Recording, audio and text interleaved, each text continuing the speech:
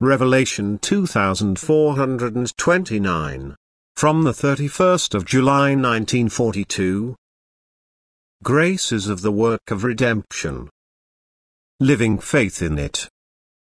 Faith in Christ's work of redemption is only a living one when every doubt in the human being disappears that Jesus Christ died on the cross in love for humanity. As soon as Christ's death on the cross is only regarded as the execution of a judgment on a human being, that is, as soon as it is only taken note of in a purely historical way, the human being only recognizes a fact without realizing the meaning of the word redemption. In order to understand the meaning of this word, he must first be convinced that the human being Jesus possessed great strength which enabled him to avert the painful death on the cross from himself.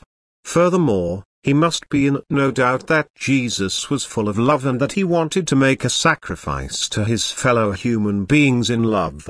That he therefore did not use his strength, which he could dispose of at any time, to offer humanity a sacrifice of love.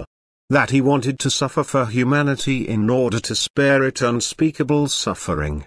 That he therefore wanted to redeem it from its suffering through his death on the cross. And that he therefore switched off his divine strength and power and suffered and died in human weakness. When the human being becomes clearly aware of this, his faith in the act of salvation comes alive and the desire awakens in him to belong to those for whom Jesus Christ laid down his life on the cross. And in his heart he calls upon the divine Redeemer to have mercy on him and to take care of his weakness.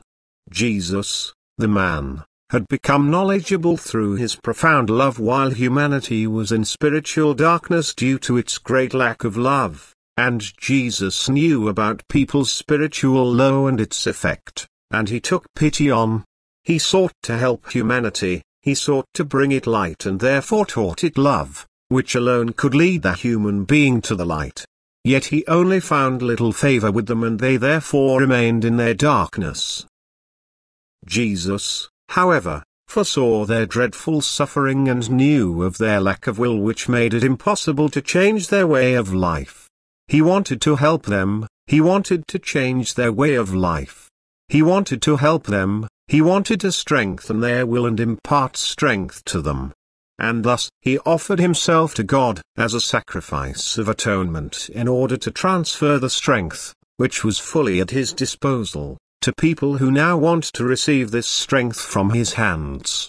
Thus he acquired the blessings of the act of salvation for humanity, which can now be received again by anyone who believes in Jesus Christ and his act of salvation, who is therefore aware of the great significance of Jesus' crucifixion and wants to partake of the blessings Jesus Christ acquired for people, for he has living faith in the divine Redeemer and entrusts himself and his soul to his divine love.